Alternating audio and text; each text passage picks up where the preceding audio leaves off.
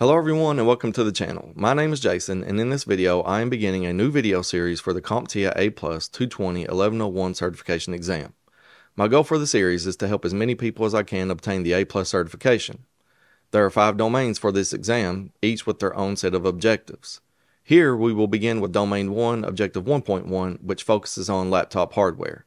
We will cover storage, displays, batteries, keyboards, and other various laptop components. Feel free to pause when needed, and don't forget that you can always return to this video anytime for review. Let's go ahead and get started.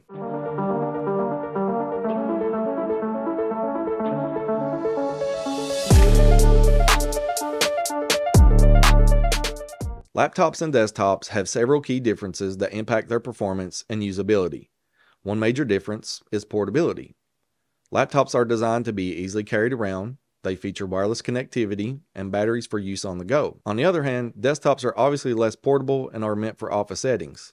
Just ask anyone who's had to carry their desktop to a LAN party. Not as easy as a laptop to pack from place to place. In terms of cost, laptops can be more expensive than desktops with similar specifications. When it comes to performance, desktops typically outperform laptops, as laptops prioritize portability over high-end performance. For example, it is possible to purchase a laptop and a desktop with similar or the exact same CPU and GPU specifications.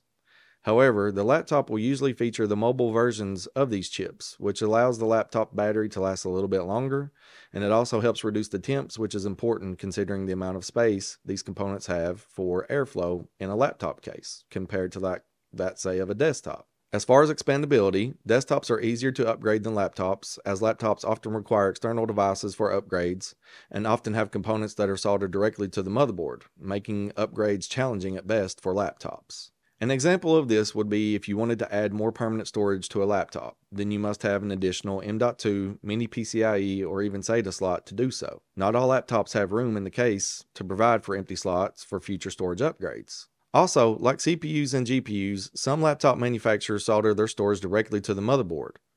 Therefore, using an external USB-C hard drive or SSD is almost a must these days. There are 3 primary characteristics of mobile devices: field servicing and upgrading, input methods, and secondary storage. Field servicing and upgrading involves working with mobile devices and laptops, which are assembled in unique ways and demand specific repair methods depending on the brand. As a result, each device requires a different approach to repairs, leading to increased complexity overall. Certain laptops come with an SoC or system on a chip, which is an integrated circuit that consolidates all of the necessary system components onto a single piece of silicon.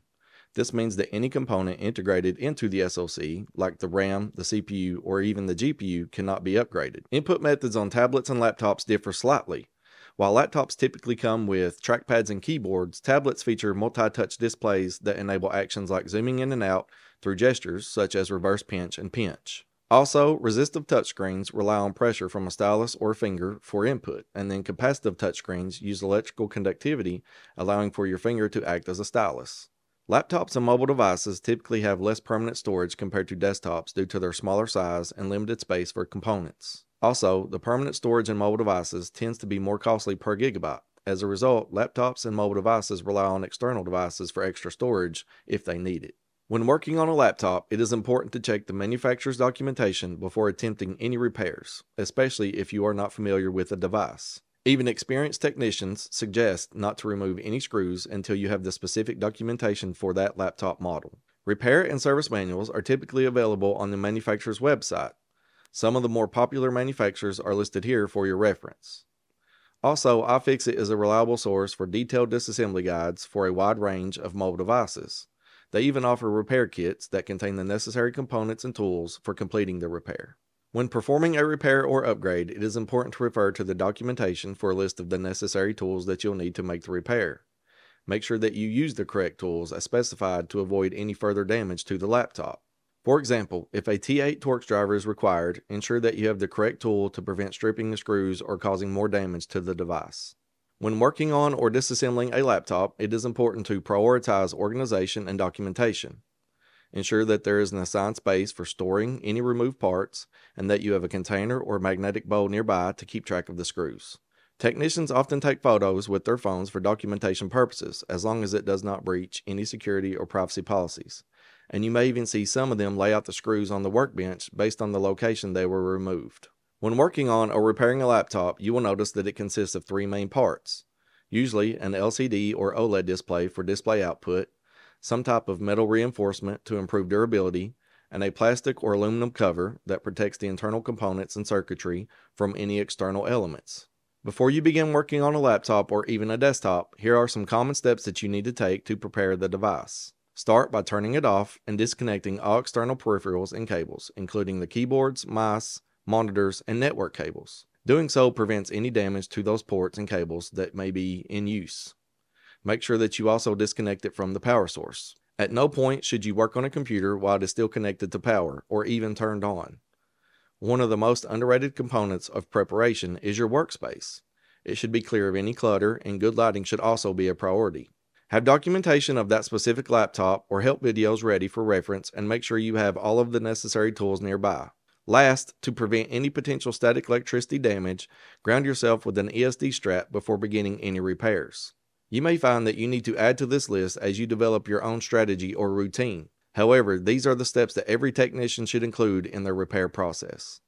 Motherboards for laptops differ from those found in other devices, specifically desktops in terms of form factor and the lack of standard sizes. They are specifically designed to fit into small spaces and in many instances, unique cases to ensure that all of the components fit.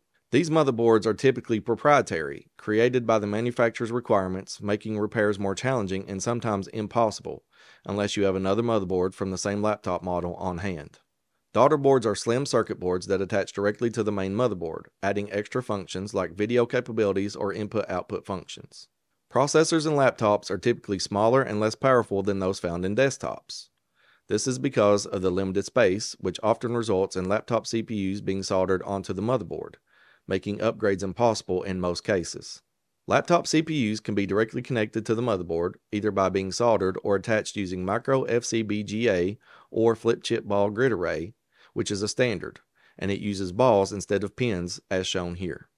To prevent overheating, laptop or mobile CPUs are designed to operate at lower voltages and clock speeds compared to desktop CPUs. This may also result in reduced specs, such as fewer cores and threads. Most laptop CPUs will use active sleep and slowdown modes to conserve battery power, allowing the device to last longer per charge. This process, known as processor throttling, involves the operating system working with the motherboard to regulate the CPU speed based on the usage requirements. Also, laptops will automatically enter sleep mode faster when running on battery power to further extend battery life. A small outline dual inline memory module, or SODIMM, is the industry standard form factor for laptops, being much smaller than standard DIMMs to fit in limited internal space that laptops offer. SODIMMs come in various pin configurations, such as DDR with 144 pins, DDR2 with 200 pins, DDR3 with 204 pins, DDR4 260 pins, and then finally DDR5 with 262 pins. Similar to CPUs, SODIMMs can be soldered directly onto the motherboard, which means that they are not easily upgradable, if at all. MicroDIMM is a type of memory module that is more than 50% smaller than SODIMM. It does not feature any keying notches on the bottom and is specifically designed for use in ultralight and portable style notebooks or laptops. The MicroDIMM modules for DDR2 have 172 pins, while those for DDR3 have 214 pins. It is worth noting that MicroDIMM modules for DDR4 and DDR5 have yet to be produced. Data storage for laptops can be achieved by either using hard disk drives or HDDs or solid-state drives or SSDs. SSDs are preferred for saving space and generating less heat compared to hard drives, which have spinning platters, while SSDs have no moving parts. This makes SSDs, which utilizes flash memory, faster than hard drives, which then rely on magnetic technology. Despite typically offering less storage space in terms of gigabytes, SSDs are commonly used for operating systems and applications that benefit from faster read-write speeds. While hard drives are usually more cost-effective per gigabyte, both SSDs and hard drives utilize SATA data and power connectors. In terms of physical dimensions, standard hard drives are 3.5 inches wide, while SSDs and laptop hard drives are typically 2.5 inches wide. When it comes to hard drive data migration during the replacement or upgrade of a laptop's hard drive or SSD, there are a couple of options to consider. One method involves manually copying specific files from the old hard drive to the new one, although this does not transfer settings or any configuration settings. The other side of that, you can use data migration software, which allows you to transfer files, settings, configurations, and even applications from one drive to another, as long as both drives are accessible. As for optical drives, many modern laptops lack internal optical drives due to the lack of space.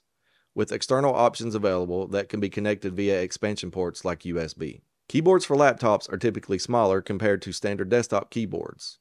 The top row of keys on laptop keyboards often serve dual purposes when used with the function keys. They are usually integrated into the case or clamshell design of the laptop. In case of a broken key or spillage onto the keyboard, the entire keyboard unit usually needs to be replaced to resolve the issue or to fix it. Pointing devices are used to control the mouse in the GUI.